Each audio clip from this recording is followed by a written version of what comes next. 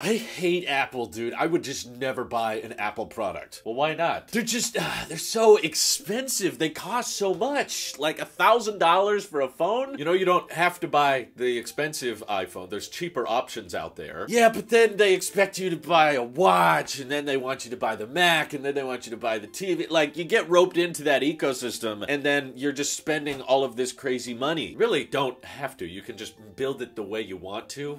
You know, I only paid like $500 for my Pixel 4a, and that has been a decent device. $500, huh? Is that all it takes for you to think you got a good deal? Yeah, I guess that's like half the price of a 14 Pro, right? What if I told you you could build out your own Apple ecosystem for just $500? Well, there's no way it could be that good, right? I mean, what if I told you you can get a lot better experience for the same amount of money and get more hardware that lasts longer? I wouldn't believe you. That's fine then, I'll prove you wrong. Let's begin.